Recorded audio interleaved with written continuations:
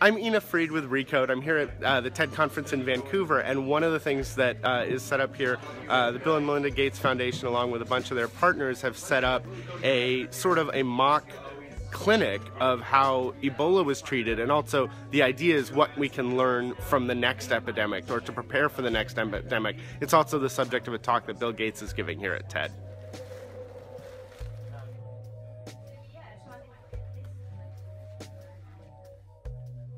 As you can see, they've written my name up top, which is good for me because I'm starting to forget at this age, but also important because in these suits, who can tell who's who? In your day job, you might be a nurse, you might be a doctor, but when you go in there, you're a care team. And those lines get very, very blurred. We're entering a hot zone. Okay. The different kinds of things that you need to do. Cleaning patients, moving them, administering medications, doing a physical assessment. So one of the things that we learned is you always have a buddy. So I'm here with Jane, who's doing some other tasks, and we're actually now in the zone where patients would be. There aren't any actual Ebola patients in the test zone, so they're having us do some tasks to kind of see what it's like to work in these suits. My job here is to make the bed, which I'm not good at normally, so we'll see how I do in this suit. So now I'm dispensing important medication. Again, this is the actual medication used.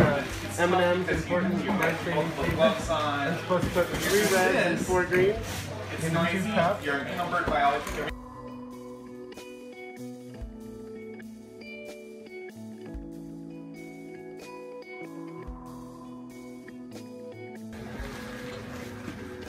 So you want to do this without...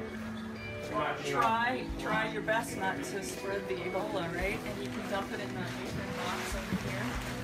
And after every step, and this is 22 steps, it takes 20 minutes, we're going to wash our hands for a minute. So I'm here with Luann Freer, who has experience in the field. What did you do during the Ebola outbreak? I worked for 6 weeks in Sierra Leone in a village called Port Loco during the holidays when our unit was full, 108 beds. Of suffering people. And you know, we've talked a lot today about sort of the safety impact and all the work that's going in the precautions. This doesn't happen in a vacuum though. You're treating people. How hard is it to be in these very protective suits with these very vulnerable people and not being able to sort of connect more closely, more physically? One of our biggest challenges in Sierra Leone was the personal protective equipment.